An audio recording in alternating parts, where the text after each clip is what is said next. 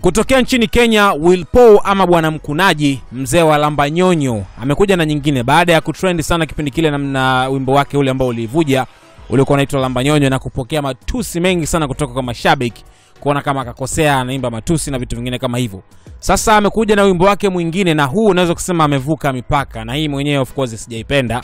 Nikiangalia tamaduni zetu za Kiafrika pamoja na watu ambao tunawalisha huu muziki ama walaji wa huu muziki.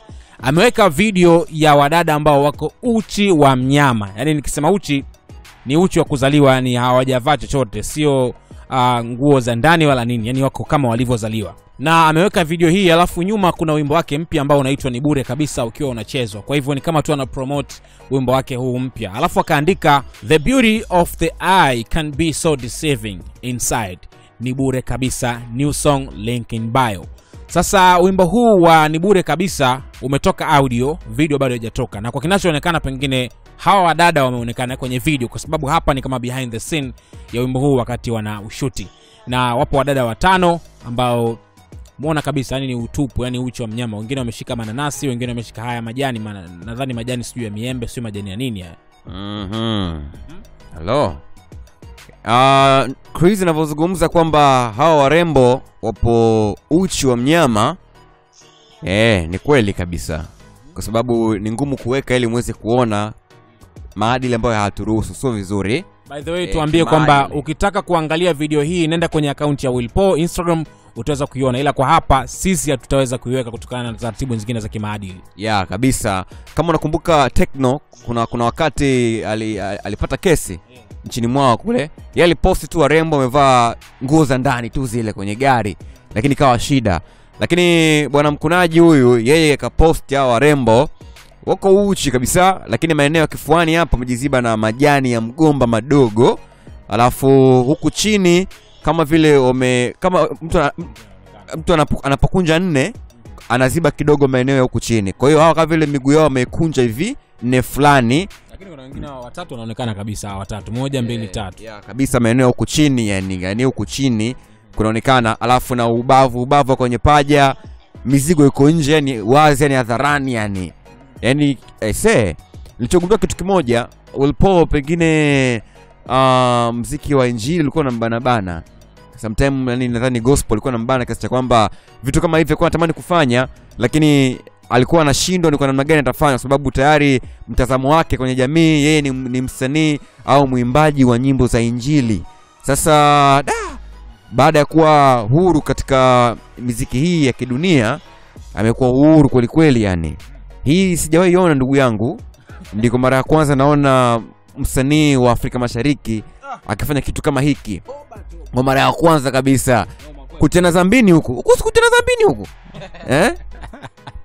By the way, tumezoea kuona vitu kama hivi vikifanyika kwa watu kama kina Kim Kardashian na kina nani.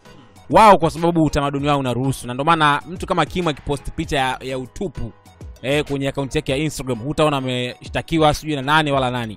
Ila tu maisha yanaendelea kwa sababu wao tamaduni zao zinawaruhusu. Lakini sisi kwa utamaduni wa Kiafrika, tena wana Afrika Mashariki, sio sawa kabisa. Maana hawa angalia alichokifanya hapa. Huyu kashikana nasi kadiweka kwenye mapaja.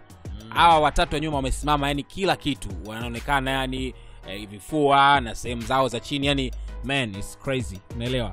Lakini mwisho wa siku yeye anafanya kazi ya muziki ama ana promote muziki wake, ila kwa hii amevuka mipaka. Naweza kusema hivyo. Inawezekana tu ni kazi ya sanaa. Sijajua pengine Kenya inakuaje kama wao wanaruhusu hivi, na ndio maana ameweza kuweka. Lakini kwa Tanzania hapa sidhani kama kuna msanii anaweza kathubutu kufanya hivyo. Utakumbuka tu wasanii wengine huko nyuma, mtu kama Snura aliweka ile video ya wale chura wadada wamekaa kwenye maji, wamevaa madera yale, alafu wamelowanishwa maji wakawa wanacheza hivi.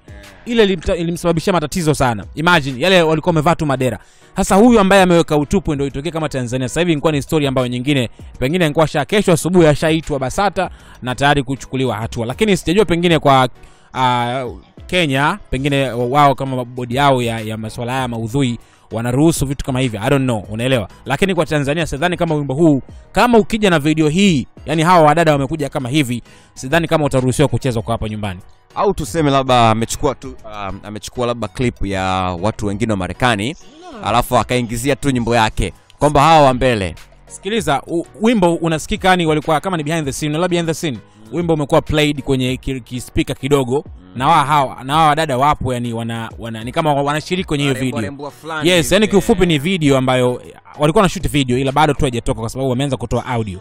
Umeona? Kwa hivyo hata ukisikiliza wimbo unavyosikika hapo, yani ni wimbo ambao walikuwa wameplay hapo hao wakina dada wakiwa wamekaa. And of course itakuwa ni video kama nilivyosema. So nategemea kuwaona hawa wadada kwenye video. Na kama kweli itakuwa hivi hata badili maamuzi yake, yani sidhani kama wimbo huu utaweza kupata nafasi kwenye nchi kama Tanzania na nchi zingine ambazo pengine wanazuia mambo kama haya. Mwanangu, huu ni ndo urembo huu ni urembo sanaa pia hii. Hiyo kukauchi? Warembo vokayo. Yani kukauchi? Umeona majani kidogo hapa ya mgomba kifuani, mapaja nje vitovu, yani uko uchi wa mnyama. Ni sanaa hii. Kuna wengine wameshika mananasi. Ni sanaa lakini sio kwa upande wetu sisi kama Waafrika.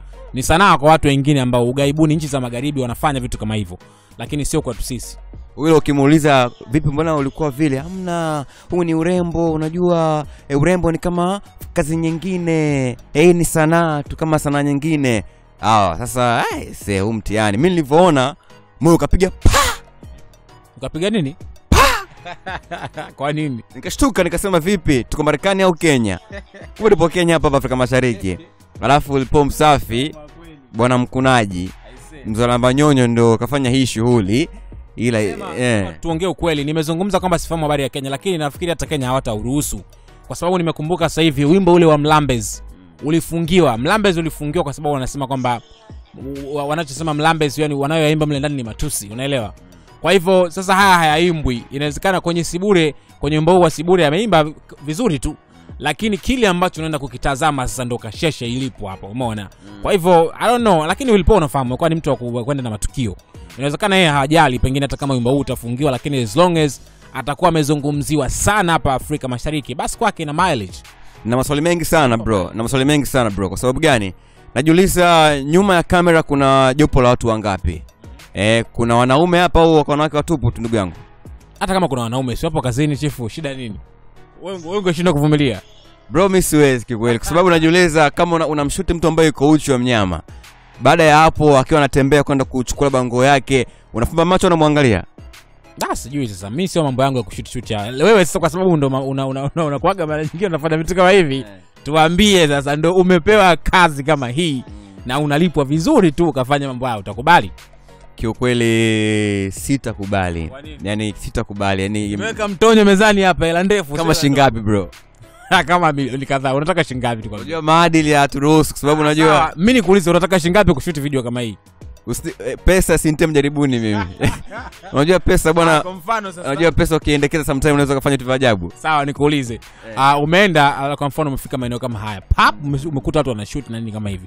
Wewe ndio umefika hapo ndio umetokea kwa bahati mbaya yani ukajikuta upo hapo utafanya nini? Unajua bahati mbaya haina lawama siku zote. Kwa sababu unajua unaweza kwa sababu kupanga ni bahati mbaya. Utamalizia tu utaangalia. Baadaye ukiondoka mimi haikuwa lengo langu kwenda. Ni bahati mbaya tu. Lakini kiukweli najiuliza maswali mengi kuhusu hii scene hapa bro. Yaani najiuliza maswali mengi sana baada ya hapa yani hawa wadada. Yaani ujasiri kwanza ukaiva unatoa wapi hawa? By the way kwa models wengi wanafanya vitu kama hivi. Sio wa Kenya No, ni wa Kenya sasa kwa sababu wamelipwa hela. Unaelewa? Kwa hiyo models wanafanya vitu kama hivi kwa sababu ni kazi yao. Lakini ndio maana nasema ni kazi ambazo tayari kiafrika haziru. Yaani zimekuwa limited, haziwezi kufanyika kihivi. Unaelewa? Lakini hawa ni models na of course tunaona wanafanya. Mbona kuna picha nyingi zinapigwa? Unaona hata hapa Bongo kuna watu wanapostigi picha lakini kama kwa mfano Rosary kuna siku anapost picha kaziba kifua kapigwa ila tu kaziba maeneo lakini unaona kabisa alikuwa ni mtupu yani utupu wa mnyama. Unajua bro bora uzibe kifua na mikono unajua lakini ukiangalia hawa kama vile wameenda kuoga bafuni. Yani hawa kama vile walikuwa wanaoga hapa. Umeona hawana nguo kabisa. So unajiuliza labda kuna pesa nyingi ambayo imewekwa hapa ila warembo na ujasiri, wanawake na ujasiri. Watakuwa wamelipwa hela, hawezi kuwa hivi. Mtu maana yake hao ni ma video vixen wameletwa hapo. Kwa hivyo hela nao lazima itakuwa ni nzuri kwa sababu kasini kama hii ambayo wanaonesha sura zao, sidhani kama hata maboyfriends zao wakiona vitu kama hivi watakubali. Ingawa ni kazi lakini yataka moyo. Umezungumzia issue ya boyfriend. Najiuliza yani kuwa na mahusiano na mtu namna hii ndugu yangu inataka moyo kiukweli. Basi tena umependa sasa, utafanyaje mdogo wangu, utafanyaje? Kwa sababu kama ni tako la mpenzi wako dunia nzima linaonekana, kila mtu analiona yani, na mabonde maliko smooth, watu wanashuhudia kabisa, ona mpenzi wa Esco yule. Inakuwa sio mali yako tena, hiyo ni mali ya umma she. Noma kweli. And by the way, baada ya Willy Paul kuweka video hii ameweza kutukanwa sana. Amechezea povu zito sana kwenye page yake ya Instagram. Kuna matusi mengi yameandikiwa hapa, tuwezi kwa sababu tunayasoma hapa, lakini ukitaka kujionea hiki ambacho tunakizungumza, nenda kwenye page ya Willy Paul, post yake ya mwisho ambayo ameipost. Kama ataongeza nyingine, lakini hopefully utaiona na hii. Utaona hapo comments zimekuwa ni nyingi sana, watu wakimuona kama anakosea, and of course wako sahihi kwa sababu hiki kitu sio sawa. Wamemtukana sana, wapo wengine ambao wamemsupport kwa sababu wanaenjoy kuona vitu kama hivi. Umeona kwa hivyo nenda hapo, lakini wewe mwenyewe unaweza kaweka mtazamo wako, unalichukuliaje? What do you think? Unafikiri kama Willy Paul amefanya sawa ukizingatia maadili yetu na vitu vingine kama hivyo? Share kwenye sehemu ya comments, lakini subscribe kwa taarifa nyingi zaidi. Tukumalizia pesa ni shetwani. Basi sawa.